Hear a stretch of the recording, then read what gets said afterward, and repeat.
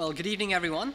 And tonight we are continuing our series on a contrast in characters. Now, if you can remember from last week, we looked at Lot, and this evening we're going to be looking at Abraham. The character of these two men, they stood in contrast to one another. Lot walked by sight, whereas Abraham walked by faith.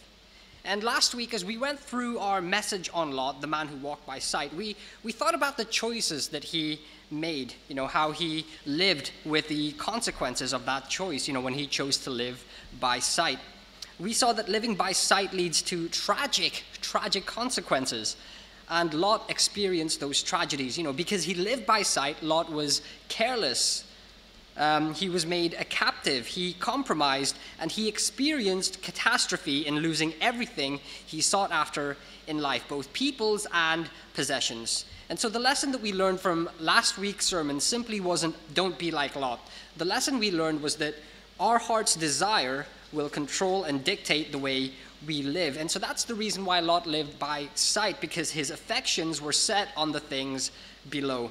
Now, this evening, as we continue our series on the contrast with characters by looking at Abraham, hopefully we'll see that it's something similar. The lesson isn't simply be like Abraham. I want us to see that Abraham's heart was controlled by his desire, which affected the way he lived. Just like Lot, Abraham's life was controlled by his heart's desires. Now, the difference between these two men is what they desired in their hearts. See, Lot desired the world, and so he lived by sight.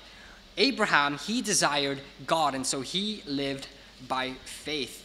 And so the point of the sermons on Abraham and Lot is to help us see that the desires of our hearts will determine and dictate whether we live by faith or live by sight. And so the challenge, the exhortation, the overall message for us is this: let Christ be the one who rules upon the throne of your hearts. With that in mind, let's turn to our passage this evening. And in your Bibles, please turn with me to Hebrews chapter 11. Hebrews chapter 11, and we'll be reading from verses 8 to 19. Hebrews 11, 8 to 19. By faith, Abraham, when he was called to go out into a place which he should after receive for an inheritance, obeyed. And he went out, not knowing whither he went. By faith he sojourned in a land of promise, as in a strange country, dwelling in tabernacles with Isaac and Jacob, the heirs with him of the same promise. For he looked for a city which has foundations, whose builder and maker is God. Through faith also Sarah herself received strength to conceive seed, and was delivered of a child when she was past age, because she judged him faithful who had promised. Therefore sprang there even of one, and him as good as dead, so many as the stars of the sky in multitude, and as the sand which is by the seashore innumerable. These all died in faith, not having received the promises, but having seen them afar off, and were persuaded of them, and embraced them, and confessed that they were strangers and pilgrims on the earth. For they that say such things declare plainly that they seek a country. And truly, if they had been mindful of that country from whence they came out, they might have had opportunity to have returned. But now they desire a better country, that is, an heavenly. Wherefore God is not ashamed to be called their God, for he has prepared for them a city. By faith Abraham, when he was tried, offered up Isaac, and he that had received the promises offered up his only begotten son, of whom it was said that in Isaac shall thy seed be called, accounting that God was able to raise him up even from the dead, from whence also he received him in a figure. Ending there, we trust that God will bless the reading of his word this evening. Let's open up in a word of prayer. Father, we thank you for this evening, and we ask that you would please help us as we consider your word. It's easy for us to be discouraged. It's easy for us to be distracted, especially as we are sat in our own homes. But we ask, Father, that you would help us this evening to come and worship you in the hearing and in the preaching of your word. Help us this evening to be challenged, to be changed, to be conformed to the image of our Savior, and to desire him more as a result of what we go through this evening. Father, we ask that you would please have your hand of blessing upon us. May you have mercy and show us grace in Jesus' name. Amen. Many times in this passage, we are told that Abraham lived by faith. It says, by faith, Abraham. But what is faith? I think it's important for us to understand what faith is, seeing as though we're on the subject of living by faith. Now, sadly, there's a lot of wrong thoughts, misconceptions, and wrong ideas about what faith is. According to the world, faith is this grand, mystical thing that you just feel. It's this, weird, tingly feeling that you get by being all super spiritual or religious. It's this surreal experience, people think. But that's not actually what faith is. It's not this fluffy feeling that you get from being religious. You see, Hebrews chapter 11, verse 1 tells us what faith is. Now, faith is the substance of things hoped for, the evidence of things not seen. And a different translation says, faith is being sure of what we hope for, being certain of what we do not see. In other words, faith is simply trust or confidence. So when we say we have faith, what we're saying is we have confidence in something or someone, or that we trust in something or someone. So when we say we have faith in something, we trust in that something or someone. And so when we say that Abraham lived by faith, what we're simply saying is that Abraham lived with confidence. He lived with trust, and specifically confidence in God, trusting in God. He trusted who God is, and he trusted in the promises that God had given him. That's what it means to live by faith. Now, with that in mind, let's look at how faith, how confidence in God affected Abraham's lifestyle. You see, last week we looked at how living by sight had consequences for Lot. This night we're going to look at Abraham and how living by faith had consequences for him as well. So tonight what we're going to be looking at are 5 things. Because he lived by faith, Abraham was 1, submitted to the call of God. 2, he was a stranger by the will of God. 3, he was a standard for the people of God. 4, sincere in his devotion to God. And 5, secure in the power of God. So let's look at the first point. The first point is, because he lived by faith, Abraham was submitted to the call of God. That's in verse 8. Let's read verse 8 together. By faith, Abraham, when he was called to go out into a place which he should after receive for an inheritance, obeyed. And he went out not knowing whither he went. Abraham submitted himself to God's call. He didn't doubt, he didn't question God, but he accepted that God had commanded him to do something. But he went beyond just accepting that God had commanded him. He didn't just accept, but he also did something about it. He obeyed. Abraham went out and did as God had said. God called him all the way back in Genesis chapter 12, verses 1 to 3, where it says, Now the Lord had said unto Abram, Get thee out of thy country, and from thy kindred, and from thy father's house, unto a land that I will show thee. And I will make of thee a great nation, and I will bless thee, and make thy name great, and thou shalt be a blessing. And I will bless them that bless thee, and curse him that curseth thee. And in thee shall all families of the earth be blessed. God said to Abraham, get out of your country, separate yourself from your people. And how did he respond? He obeyed. Now imagine yourselves in Abraham's position. Let's put ourselves in his position right now. Imagine that God had told you to pack up and go, leave everything behind, everything you've ever known, your whole life, your people, your culture, pack up and leave. How would you respond? You see, Abraham could have responded by saying no, but he didn't say no. He could have responded by questioning God, asking God, why do you want me to do this? But we don't have any mention of him questioning. Instead, he submits to the call of God and he obeys. Now, there's 2 things that I want us to see about Abraham's response. 2 amazing things that I want to point out. First, his response to God's call was immediate. In verse 8 again of Hebrews 11, it says, By faith, Abraham, when he was called to go out into a place which he should after receive for an inheritance, obeyed. And also in Genesis 12, verse 4, it says, So Abram departed as the Lord had spoken unto him. It was an immediate call met with an immediate response. God told him to go, and he did. That's an amazing thing, to respond in an immediate manner. The second thing was that his response was impressive. It wasn't just immediate, it was impressive. He went out not knowing whither he went. It was impressive because Abraham went not knowing where he was going. When God called Abraham, God didn't tell him where he would end up. He just said, go, and I will lead you as you go. God didn't give him a plan or an outline or a map pointing out where he was going to go. God didn't say, hey, Abraham, here's a map of Ur of the Chaldees and of Canaan. I want you to go here, day 1, day 2, day 3, day 4, so on. There was none of that. He just said, go, and Abraham responded. God says, get thee out of thy country and from thy kindred and from thy father's house unto a land that I will show thee, which implied that God would lead as Abraham walked in obedience. And Abraham did walk in obedience, trusting that God would lead with every step of the way.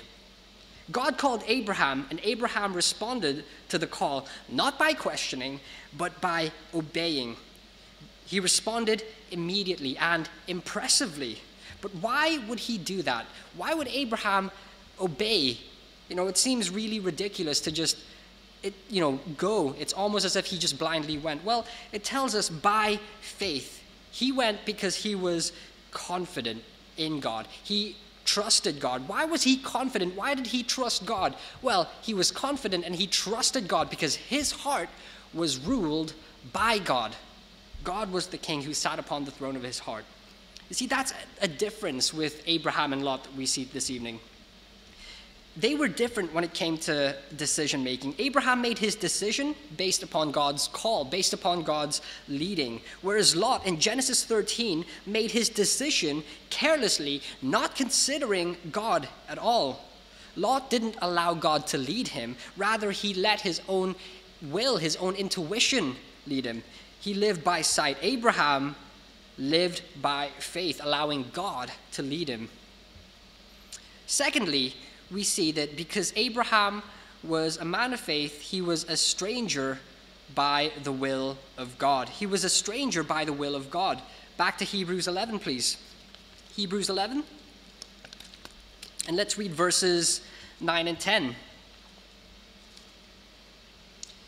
By faith, he sojourned in the land of promise, as in a strange country, dwelling in tabernacles with Isaac and Jacob, the heirs with them of the same promise, for he looked for a city which has foundations, whose builder and maker is God. Abraham lived his life as a stranger and as a pilgrim in the land. The passage here tells us that he lived in tabernacles, or he lived in tents. After God brought him to the promised land, you think that you'd have thought that he'd settle down somewhere, that he would occupy a village or a town, maybe a little house in the city, and he would start there and make a name for himself, right? You thought that that's what would have happened, but that's not at all what happened. Yes, there were towns, there were cities in the land. Abraham could have gone into any of those places, but instead he chose to live in the tents. He made himself dwell in tabernacles. He lived as a pilgrim. He separated himself from the world. Why? Why did he remain a stranger to the people? Why? Well, he made sure that he didn't make himself one with the people. That doesn't mean that Abraham hated the people. He just refused to identify with them. He refused to identify with the people of the land. Yes, he interacted with the people. We see that in Genesis 14. But he didn't identify with them. He knew that though he was among them, he wasn't one of them. He never identified himself with the world around him. He remained a stranger. And that's a massive difference compared to Lot. Lot's approach to the world was very different to Abraham, right? We read last week that Lot pitched his tent toward Sodom with the intention of getting closer and closer and eventually moving into the city. He eventually moved and settled into the city to the point where he became a prominent figure in Sodom, a man who sat in the gates of Sodom. But Abraham, he remained a stranger. He was confident that what God had in store for him was far better than anything the world could ever offer, whereas Lot saw the world and he wanted it and he desired it. Now again, please don't misunderstand what I'm trying to say. I'm not saying that we should, when we live by faith, cast away the world and make ourselves monks or hermits. That's not at all what I'm trying to say. We shouldn't close ourselves off from the world, but rather, living by faith means that we should trust God more than we trust the world, that we would rather associate and identify ourselves with God rather than associate and identify ourselves with the world. It's not about cutting ourselves off from society and living in seclusion. It's about trusting God, identifying with God, and being lights in a crooked and perverse generation. That's what Paul says in Philippians 2:15, that you may be blameless and harmless, the sons of God, without rebuke, in the midst of a crooked and perverse nation, among whom you shine as lights. See, when you live by faith, you will remain a stranger here on earth because you know that this is your temporary home, because heaven is our home and our sights will be set on heavenly things, not on earthly things. Third point, because Abraham lived by faith, he was a standard for the people of God. He was a standard for the people of God. Let's read verses 11 and 12. Through faith also, Sarah herself received strength to conceive seed and was delivered of a child when she was past age, because she judged him faithful who had promised. Therefore sprang there even of one, and him as good as dead, so many as the stars of the sky in multitude, and as the sand which is by the seashore, innumerable. Now, when we read verse 11, we notice that it's not really about Abraham, but it's about Sarah and how through faith she received strength to conceive. However, when we take a look at Sarah's life over in the book of Genesis, we can hardly say that she was a woman of faith, can we? You know, we can hardly say that she was someone who was confident in God. We can hardly say that she trusted God. After all, it was Sarah's idea to have Abraham have a child through Hagar in Genesis 16. And in Genesis 18, when God told Abraham that Sarah would have a child, what did Sarah do?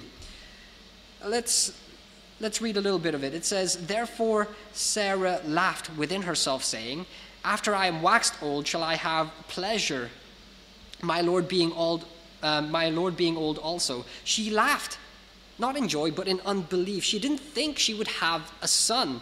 And yet right here in Hebrews 11, it says, "Through faith also Sarah herself received strength to conceive seed, and was delivered of a child when she was past age, because she judged him faithful who had promised." So the question we have to ask is, how did Sarah go from laughing in unbelief to judging him, God, as faithful who had promised? From unbelief to belief, from doubting to confidence. How do we go from there with Sarah? Well, I propose that Abraham's faith had eventually rubbed off on her, that by the end of her life, she was no longer this doubting or scheming woman, but she was a woman who trusted and who was confident in God because she saw the example of her husband, Abraham.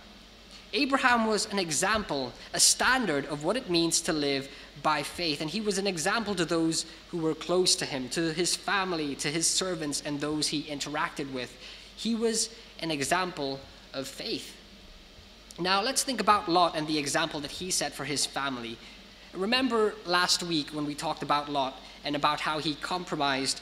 He tried to offer his virgin daughters to the mob who were outside his house. And remember how he tried to persuade his sons-in-law to leave the city with him, but then they just mocked him and refused to listen. They just brushed him aside. And remember how at the end of Genesis 19, he ended up in this really wicked and incestuous relationship with his daughters. See, there's a difference between the examples these two men set. Abraham was a standard of faith and of faithfulness, whereas Lot was a standard of carnality, of worldliness.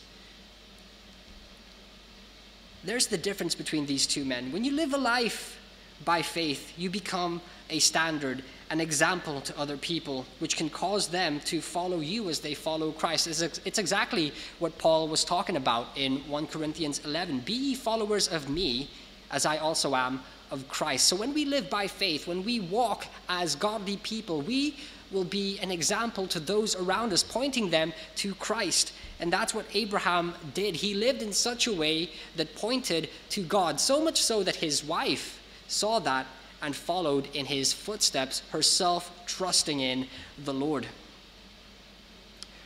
Fourth point, because he lived by faith, because he walked by faith, Abraham was sincere in his devotion to God, verses 13 through to 16. These all died in faith, not having received the promises, but having seen them afar off, and were persuaded of them, and embraced them, and confessed that they were strangers and pilgrims on the earth. For they that say such things declare plainly that they seek a country. And truly, if they had been mindful of that country from whence they came out, they might have had opportunity to have returned.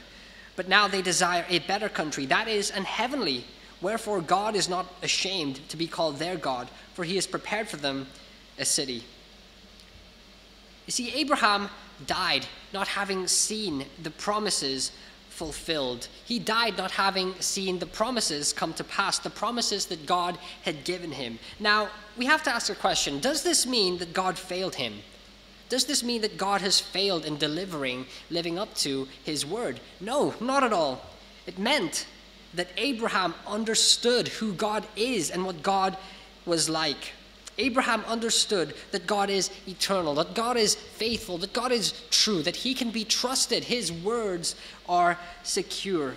And so because of that, Abraham trusted God, so much so that he believed that the promises would be fulfilled, even if he didn't live to see that day when the fulfillment of the promises come. He died not having received the promises. However, he saw them from afar off. Abraham knew that they would be fulfilled. He knew that they would be fulfilled, and so he remained a pilgrim on earth. He lived looking upwards and being mindful of heavenly things because he trusted God, because his heart was ruled by God. Now, does this not speak of sincere devotion? Of course it does. Abraham was sincerely devoted to God, so much so he would dedicate his whole life to living as a pilgrim, as a stranger, despite the fact he wouldn't see the promises fulfilled. You know, it almost seems like it's blind faith, but in reality, it's not. It's confidence. It's trusting in who God is, trusting in what he has said, and trusting confidently that he would do as he had promised. And this is how Abraham lived his life. And it was a life lived on display for the people around him to see.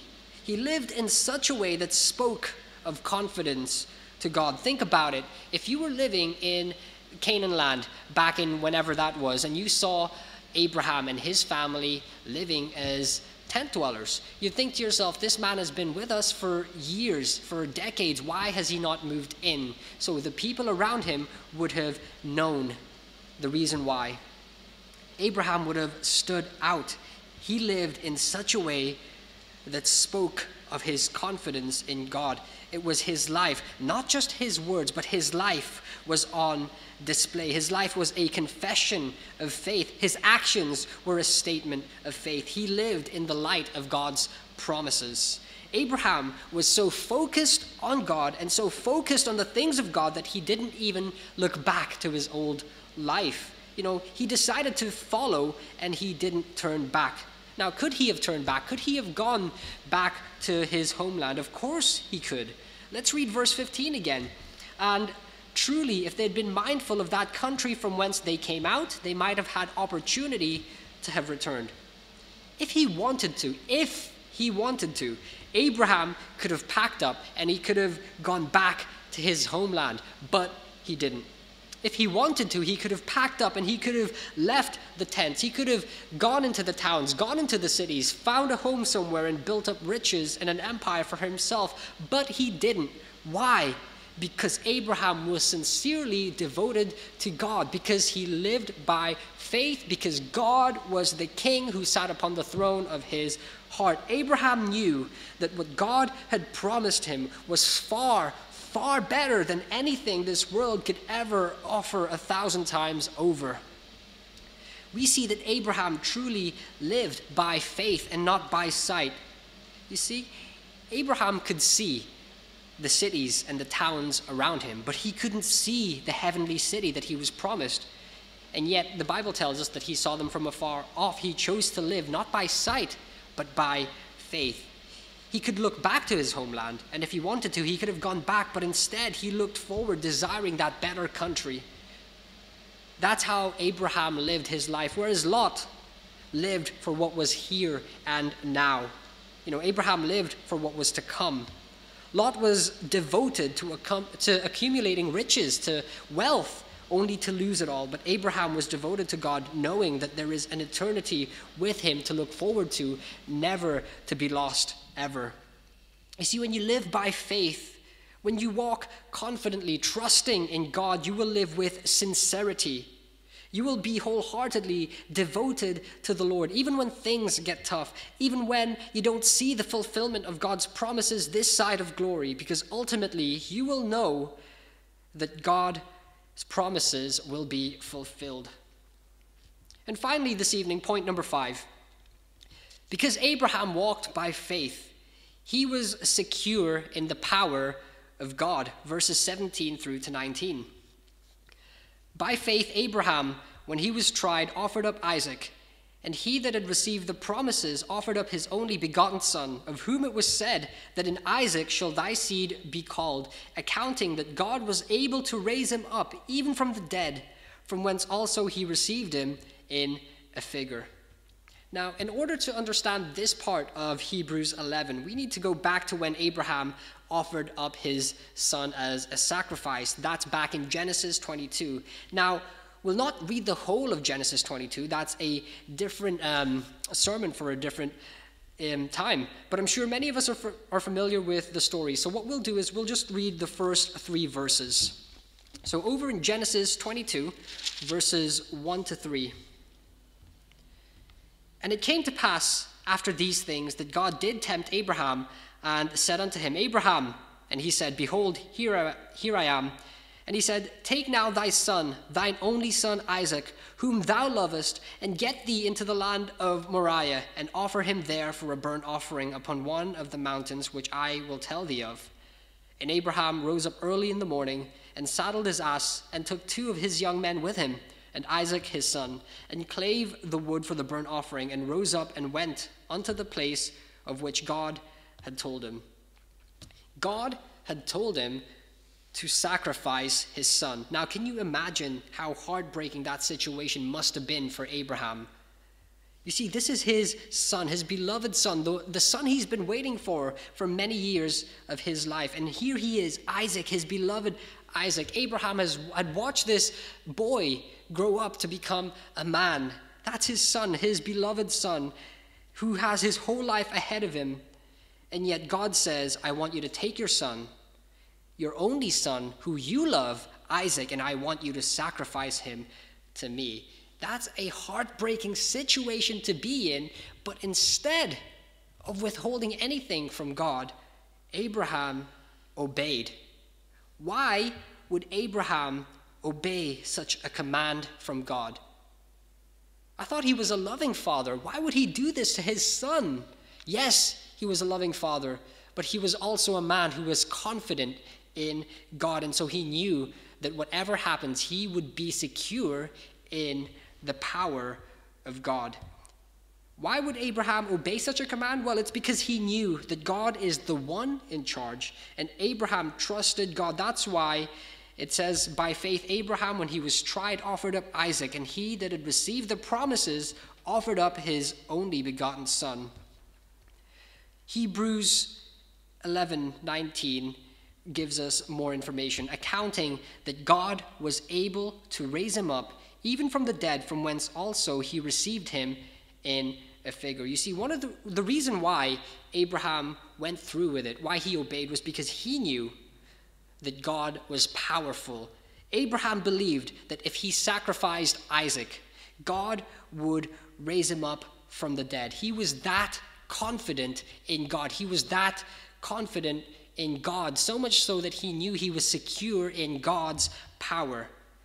You see, God promised in Genesis 17 that it would be through Isaac, that Abraham would have descendants. Now, how could that happen if Isaac was dead? It can't happen. But because God trusted that God would, because Abraham trusted that God would fulfill his promise, he believed that if Isaac died, God would raise him up again. Think about it. Has Abraham ever seen anyone raised from the dead? No. In fact, I don't think we have any record of any resurrection before Elijah. And that's way after Abraham's time. But right here, Abraham believed that God could resurrect people. Abraham trusted God. You see, when you live by faith, you can live with assurance. You can live with assurance knowing that God will do as he has promised, even when it seems impossible.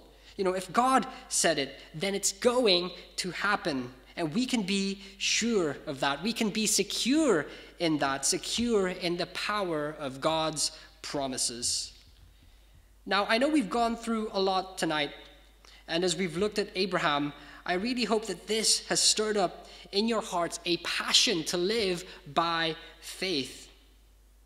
Now, last week, we saw that living by sight had consequences, bad consequences. Well, this evening we see that walking by faith has consequences as well, but good consequences. And when you compare the two ways of living by sight or living by faith, which would you rather live by?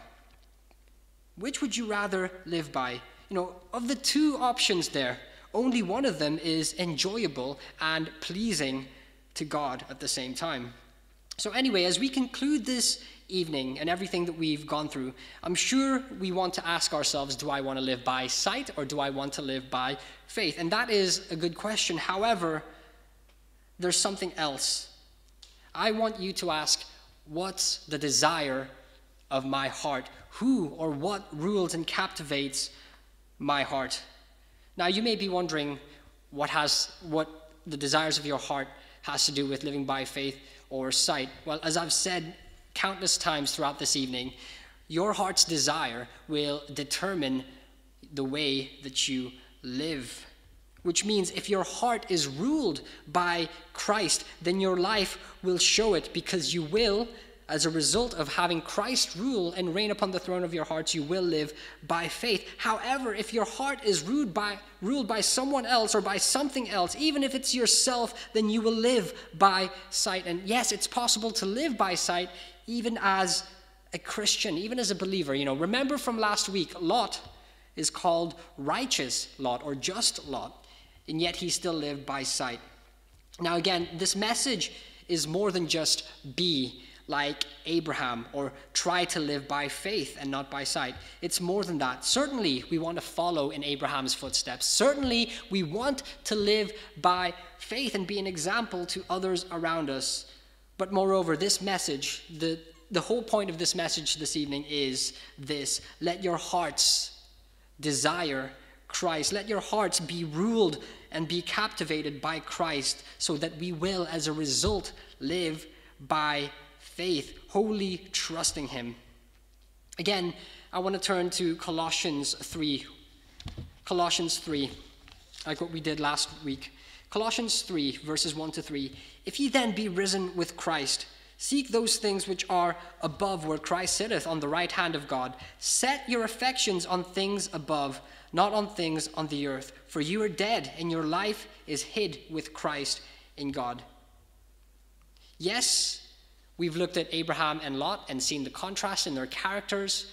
And yes, we want to avoid living like Lot, and we want to live like Abraham. But moreover, that is only possible when our hearts are wholly surrendered to Christ. So brothers and sisters, as you listen this evening, I urge you, I encourage you, surrender to Christ. And yes, even as a Christian, surrender to him daily, surrender to him, moment by moment, surrender to him, and live trusting in him. May God bless these thoughts to our hearts. Let's pray. Father, we do want to thank you so much for your word and for the characters of Lot and Abraham, the examples of these two men. Father, we thank you for what you've taught us from your word, and help us then, as a result of what we've heard last week and this evening, help us to cherish our Savior.